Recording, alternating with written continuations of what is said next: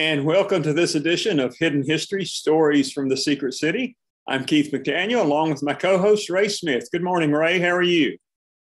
I'm very good, Keith. How are you today? I'm doing good. I'm doing good. It's almost fall-like outside, isn't it?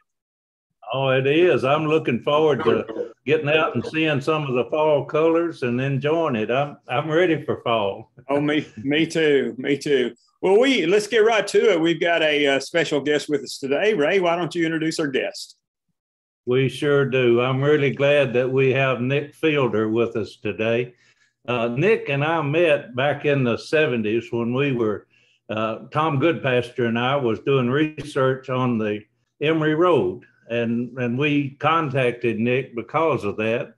And he helped us. He helped us to identify some of the locations, especially up on the Cumberland Plateau, and the fact that Oak Ridge, that the Emory Road comes right through Oak Ridge was what got me hooked on it.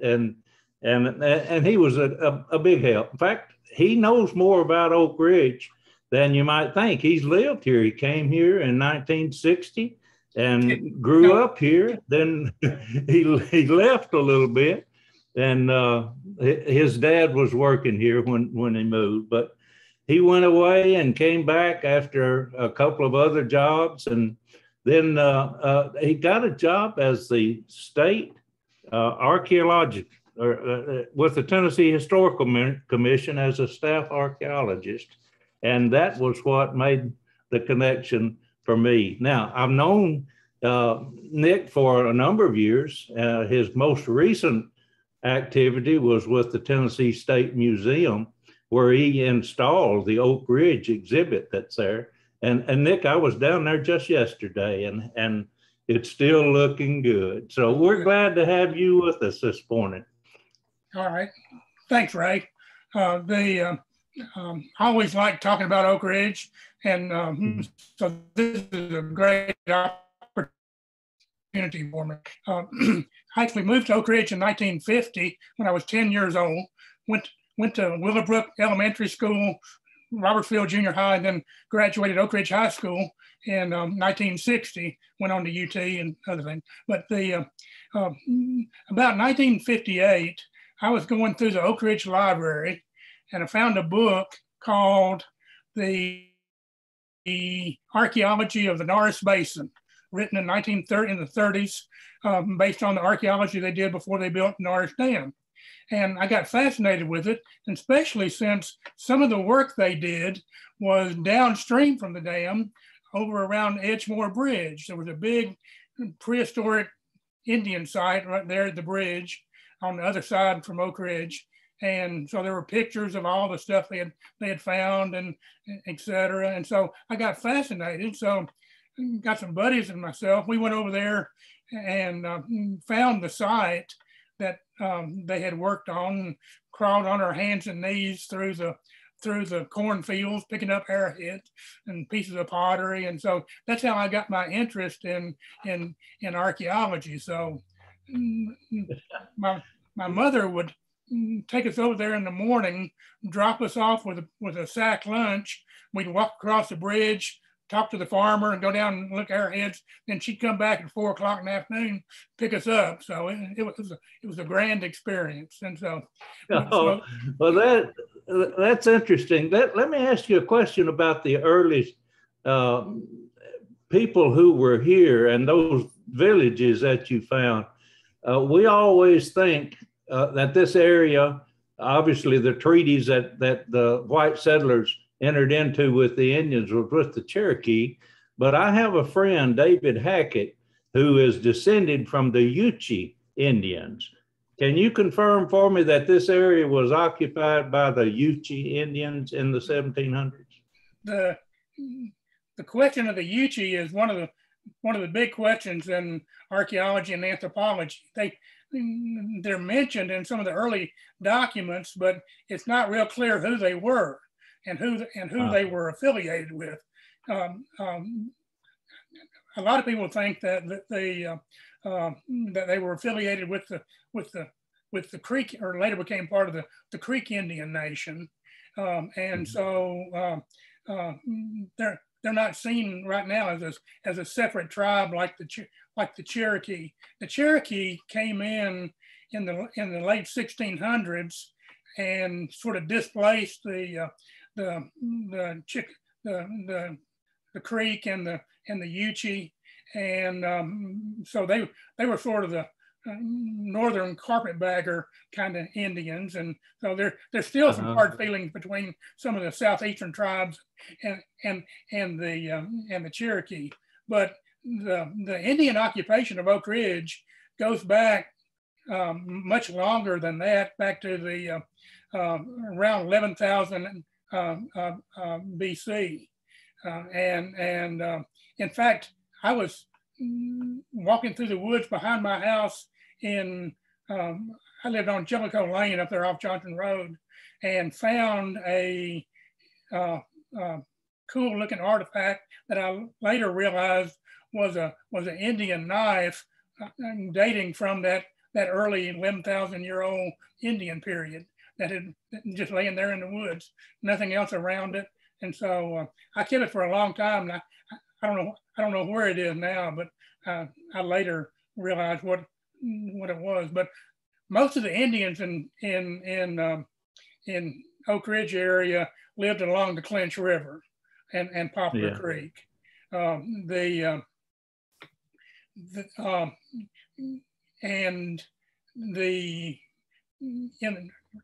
the time of Christ, they started building burial mounds, and so they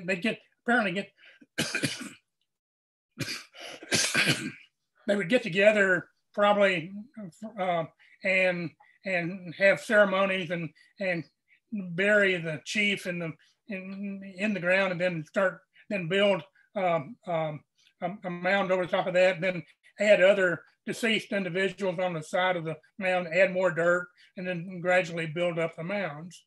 We excavated one of those mounds at the Clinch River Breeder Reactor Project site in I believe it was 1974 when I did that project, or 75, and so we know a lot about them, but the biggest sites were around 1200, 1250 AD, and there were several along the Poplar Creek, and where Poplar Creek comes into the Clinch River, down around the K25 area. And so, but they were living in pole construction houses with thatch roof, and it was a very well organized society. They were primarily corn farmers by that time, but those people kind of disappeared around 1400 AD, and then later the Cherokee and the Yuchi and the historic tribes would come through the areas, but there were never any Cherokee villages right at the Oak Ridge area. That coincides with what David has told me about his information he's learned as he's looked into it. Some of the mounds that you talk about, I find interesting that you may still be able to even see some evidence today. I wonder about, there's a cemetery on the east end of Oak Ridge, and it looks like a mound. I mean, the whole cemetery looks like a mound to me. And I wish I could think of the name of the cemetery. It aggravates me. I can't keep it. I've seen that in several places across Tennessee where they would take a prehistoric Indian burial mound and then bury white people on it. And so that's entirely possible. Now, there is a couple of mounds over in Friel's Bend near that Friel's cabin that are still there, and they're probably about 4, 5, 6 feet high, very visible. I was in graduate school at the University of Idaho in 1974. I'd been out there for a couple of years. UT didn't have a graduate program when I finished archaeology at UT in 72, so I went to Idaho for a couple of years. And I got a call from UT. They said, "Boy, do we have a deal for you? Said, we just got a contract to do a survey of the archaeological resources of the Oak Ridge Reservation, and would you like to come and run that project?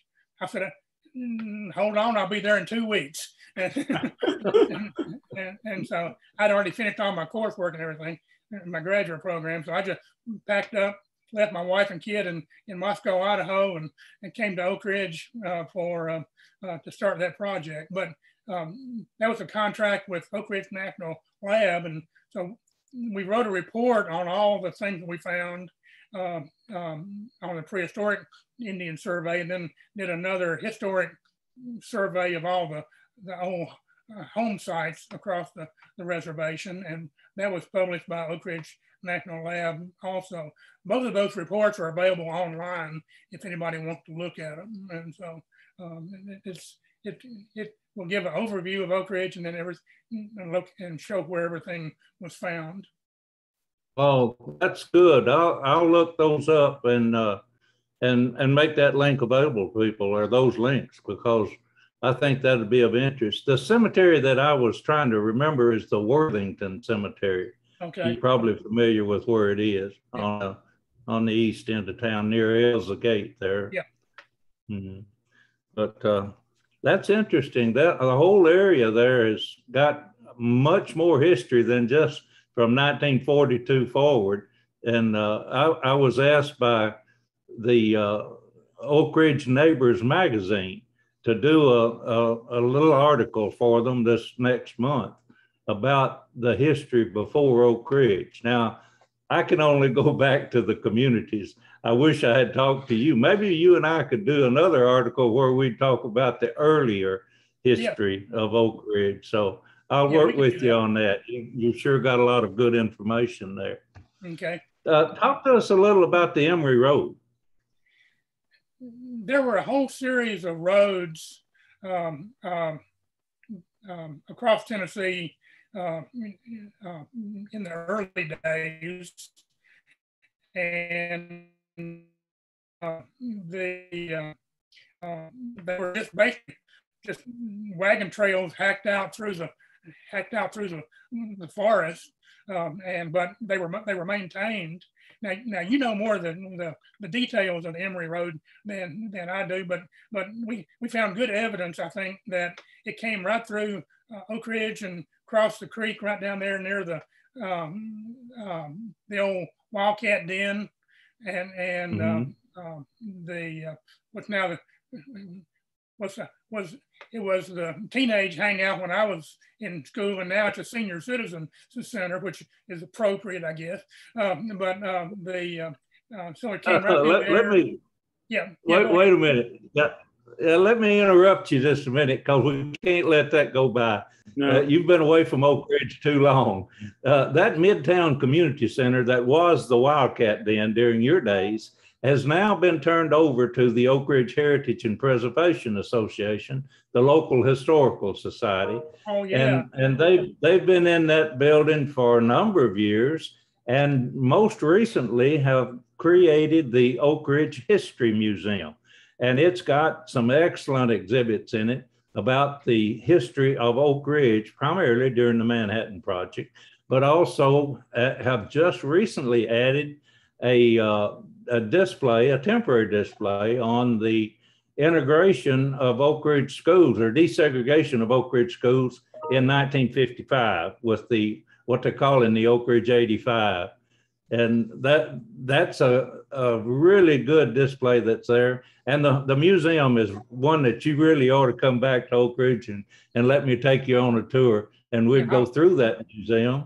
And while we're talking museums, the K-25 History Center is also open again. It opened the last week in February of 2020, then had to close 2 weeks later because of the COVID. But we need to get you back in Oak Ridge and go through these. Yeah, no, I'm looking forward to it. And then I'll be glad to do that. And thanks for the update. It just shows that there's a lot of good things going on in Oak Ridge right now. Yeah, there is. As a matter of fact, there are a lot of things happening, and some of the things, like, for example, the K-25 site, as you will remember it, all of those buildings, or most all of them, are gone now. And even on one where the K-31, 33 site was, those buildings are gone. It's just a brownfield area now. And the Kairos Power Company is coming in to build a demonstration reactor on that site.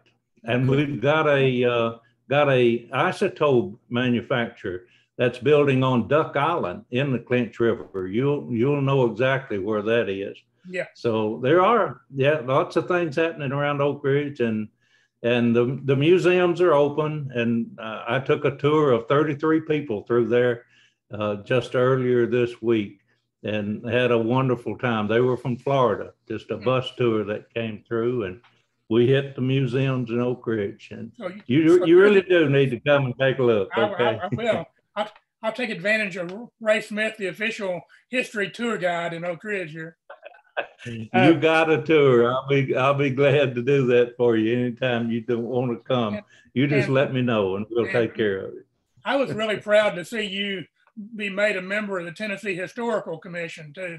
That pleased me a great deal to see that. Well, thank you. I enjoy being a part of that. We in fact had a meeting yesterday, and oh, by the way, at that meeting we approved 2 new historical markers that are going into Oak Ridge. One of them is for the Oak Ridge Institute for Nuclear Studies, what was turned into Oak Ridge Associated Universities, but it was located over near the hospital for many years. That's where they did a lot of cancer research and treatment of cancer.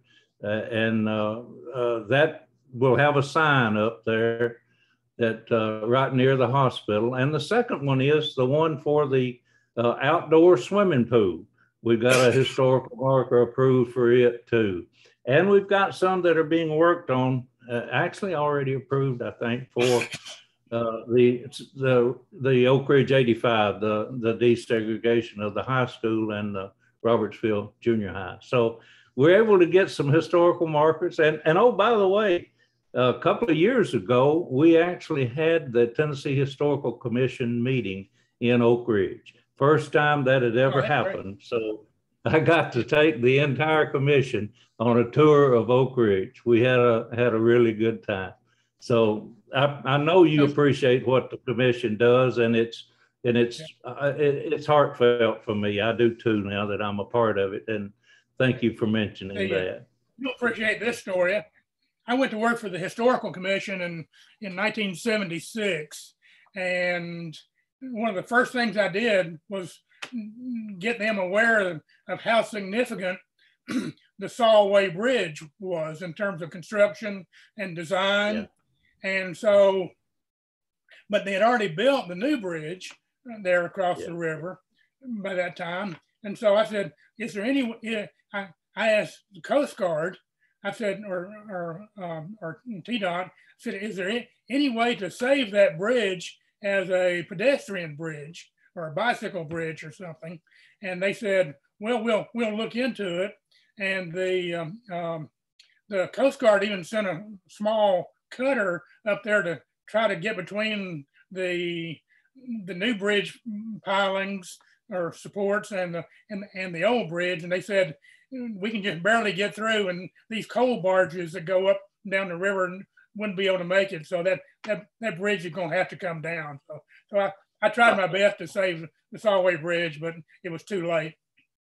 Well, I understand it was a unique bridge. It was a bit narrow. When you drove across it, you realized you're getting close to the oncoming traffic. But those arches are unique. And oh, by the way, you've done a really good artist drawing of the bridge. I have a copy of that. Oh, good. And thank you. You did a good job on that. Not only that, you've done some other art too that I'm proud to see you're doing. The one of Oppenheimer with his eyes that have a mushroom cloud reflected in it. That's kind of unique too. Yeah, no, but that's all. Go ahead. No, that I enjoyed doing those, and the Oppenheimer painting, which is called Nuclear Sunrise or Nuclear Dawn, is now now owned by the museum as part of their permanent collection. Yeah, yeah. I appreciate you making that available to them. That's good. And again, I'm proud of my copy of the Saw Bridge. So. Well, good. Thank you very much. Hey, Nick, let's get back to the Emory Road. I had a question about that. Where did it start and where did it end? I'm not sure. I think Ray's got I think it comes all the way into Ray, doesn't it come all the way into Nashville? It does. It actually starts at the bottom of the Clinch Mountain at Blaine, Tennessee, and comes through Oak Ridge, goes up on the Cumberland Plateau up to Monterey, and then crosses over the Cumberland River and comes down into Nashville from the north side of the river, which is unusual. I mean, when they drove some cattle across there back in the late 1700s, they actually came through in December and the Cumberland River was frozen. They walked the cattle across on the ice. Yeah. The road does go to Nashville. Yeah, it comes in on Dickerson Pike. If you know Nashville, it comes in on one of the old roads, Dickerson Pike. Yeah, you're exactly right. And of course, the Walton Road came in a little later in the 1790s. And that became more of the main road.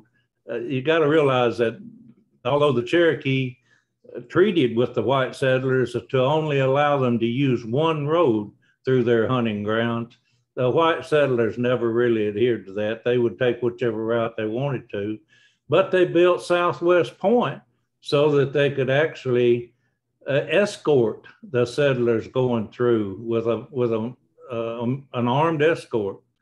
And of course, you know the story about Bigfoot Spencer. His rock is there as you come down into Crab Orchard, where the Indians ambushed him and killed him in 1794. The mountain's named for him and the rock.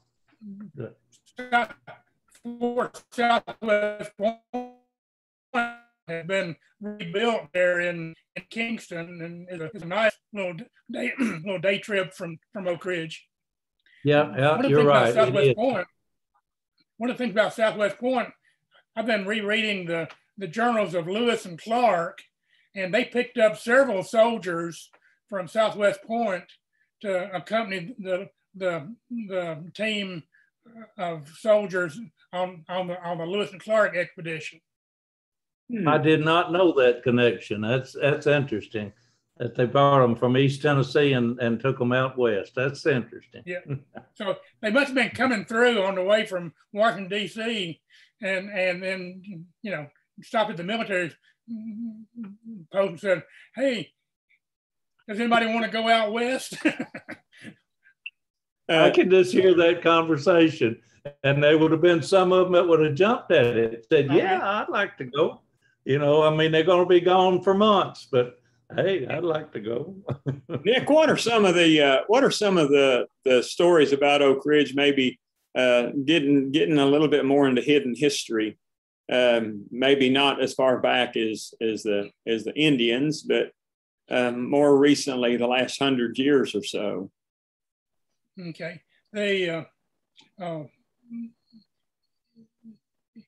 you look at the old maps, you'll see several little communities. The community of Wheat, Robertsville, Scarborough, that were all viable little farm communities, and there was a corn grist mills, and just sort of normal East Tennessee pioneer activity was going on here.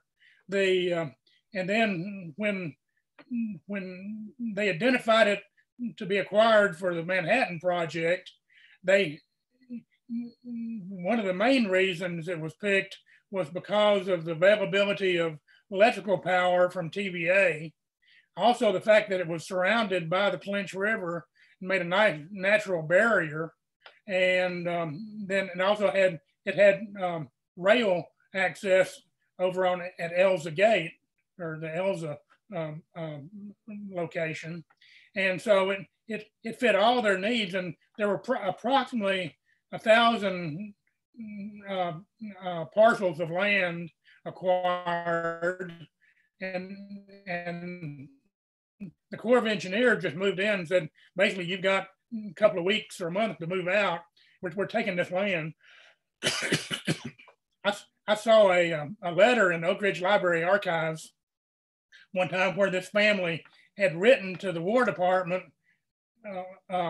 saying that they had been moved off of a TVA lake in East Tennessee and had moved down there near Robertsville, and now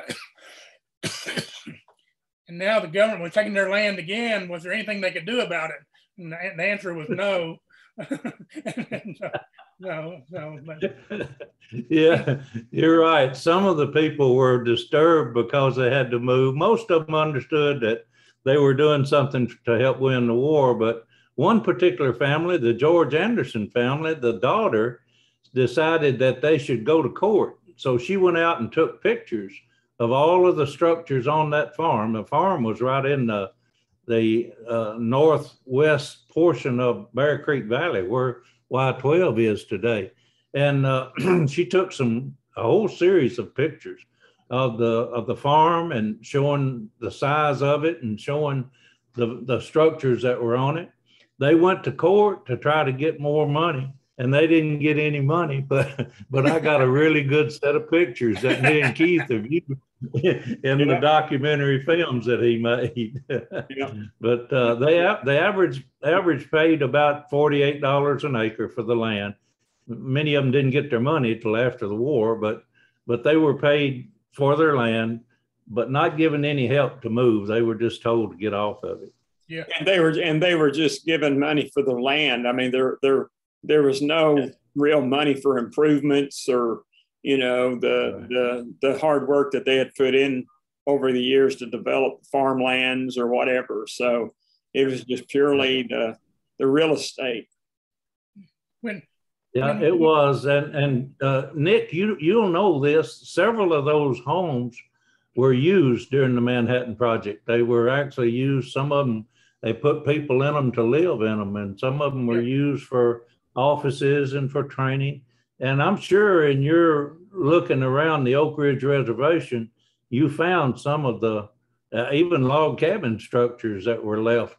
Yeah, we did. We had the 1939 and 1941 TVA USGS quadrangle maps that showed where the individual houses and barns were, and we went back and revisited each of those sites, and some of the log houses were still standing, particularly ones back in the backwoods that were and there was some of the cemeteries, family cemeteries back in there as well, but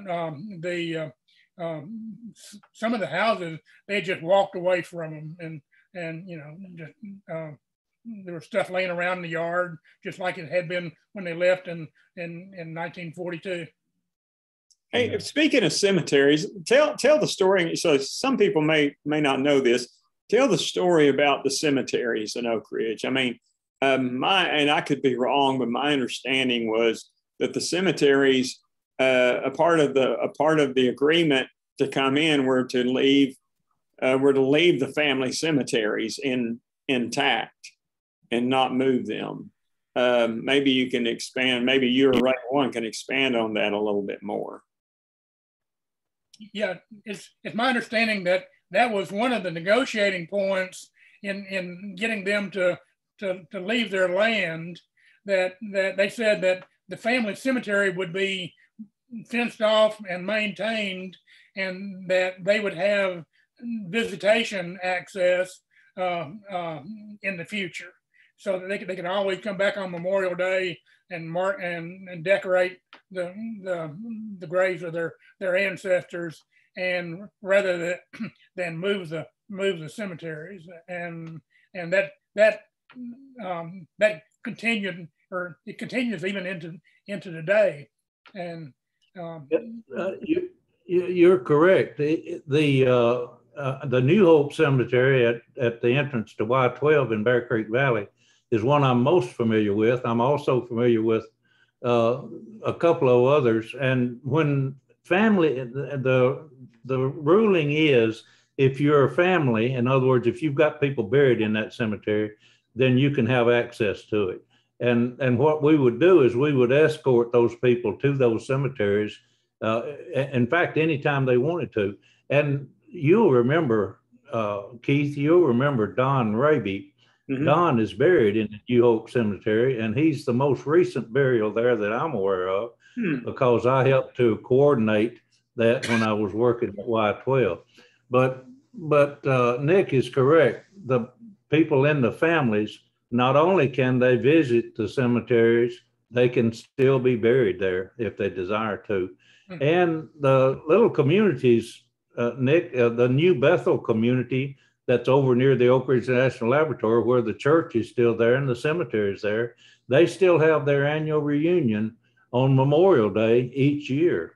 And of course, the Wheat community, they just had their reunion this past week. They do it the first Sunday in October, and they're still doing that, some 75 years later, still having reunions in those two. At the George Jones Baptist Church.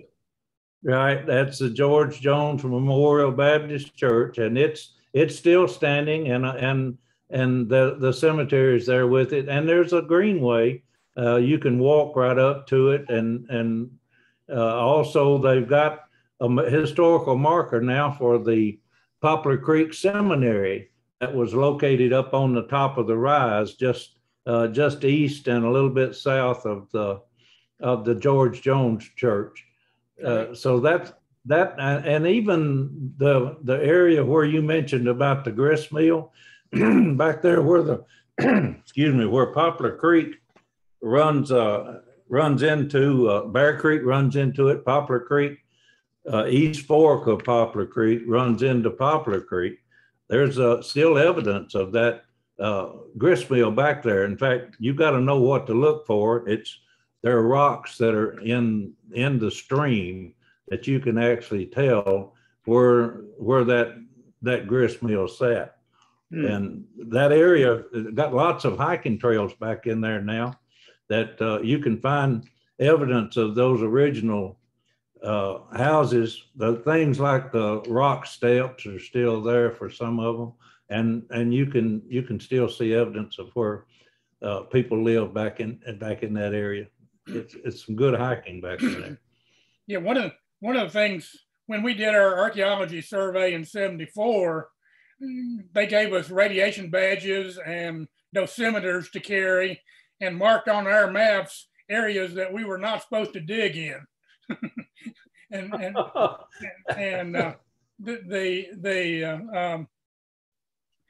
But one of the times they were looking to expand the White Oak Creek burial ground, and so we were over there doing some testing near White Oak Lake, and while we were doing our testing, some guys came in with a backhoe, started digging into the burial ground, and we asked them what they were doing. They said, somebody buried something by mistake, and we're out here to find it and bring and recover it. So there's all kinds of stories about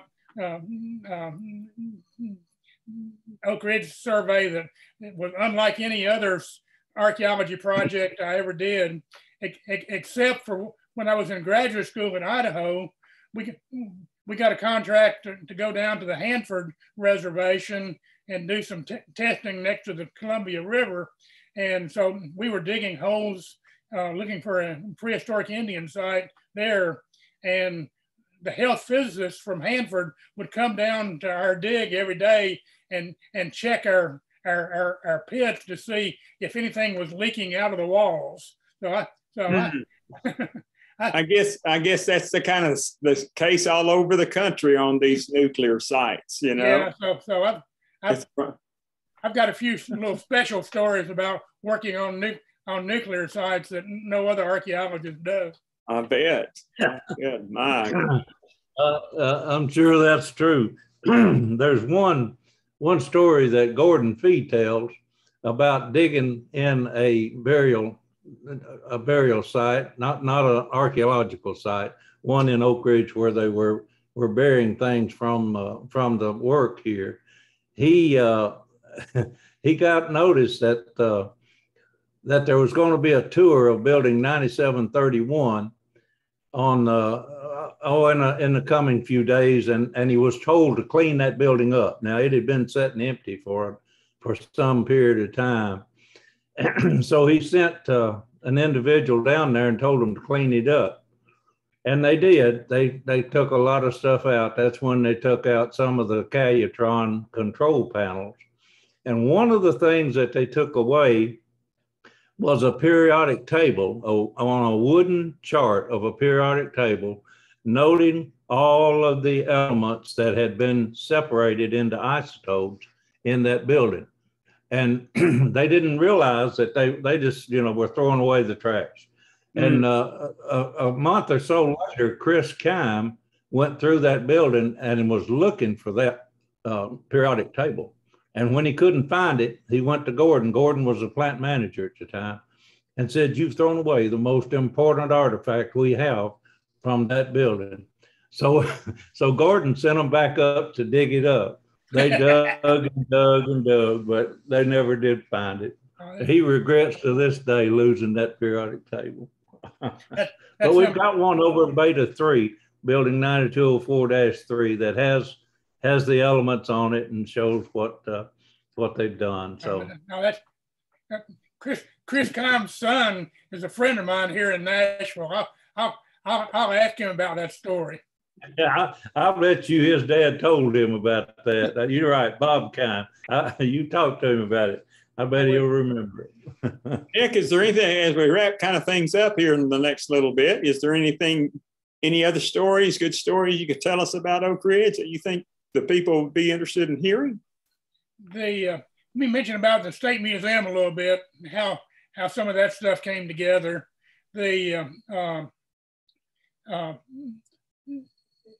We wanted to show what Oak Ridge really produced was the material that went into the first bomb, but it was the people of Oak Ridge that made the difference, that actually did the work, etc. So we've got a lot of the photographs, of course, by Ed that Ed did, but my first father-in-law from my first wife had worked at K-25, and he had one of his the certificate signed by the Secretary of War thanking him for working on the Manhattan Project, and dated August 6, 1945. So I donated that to the museum and included it in the exhibit. And one of the atom bomb pins, one of the silver atom bomb pins was donated. But we got a Calutron stool from the Oak Ridge Museum, given to us, that is for future exhibits. But we tried to incorporate things that people could relate to, and so I'm glad that the Oak Ridge exhibit turned out the way it did in the museum, because that's very much a part of Tennessee history. Absolutely. Yeah, you've done a good job there on that exhibit. Like I say, I was there yesterday. It's looking good. And also, you were, I believe, were involved in getting that model of Little Boy that's in the State Military Museum. Is that correct? I did some research on it. When we first talked to the exhibit designers, their idea was to use that model of Little Boy and suspend it from the ceiling of the new museum, so you looked up to see what the people in Hiroshima saw coming down on August the 6th. And I said, "What? Hey, wait a minute. Let's not go there." Good for you. but that model is still in the War Museum at the state. It is, and it did come from Oak Ridge. I think it's the one that was at the original the American Museum of Nuclear Energy or Atomic Energy before it was changed to American Museum of Science and Energy. In fact, it was manufactured by Y12 and set outside, but it's missing a lot of the critical details that an accurate model would have. Yeah, I understand. And there's also a model now in the K-25 History Center. And I've been talking to Y12 folks about that person that made that model, making one for Y12. We'd like to have one out there at the New Hope Center. So maybe we'll get that done. Well, I tell you, Nick, it's been really good to talk with you. And I look forward to taking you back to Oak Ridge. You just let me know when you want to go, okay? I'll definitely take you up on that. Thank you. All right. Well, thank you. Ray, do we have anybody lined up for our next one in a couple of weeks? I'm talking with John Jefferson, who worked with Dr. Bill Bass to write the books about the body farm at UT. They wrote one, The Bones of Betrayal, about Oak Ridge. So if I can connect with him, John will be our next guest. If not, we'll schedule someone else. All right. Well, thank you so much, Ray. Nick, thank you both. And folks, thanks for watching. And we'll see you again in a couple of weeks. All right. Thanks, guys.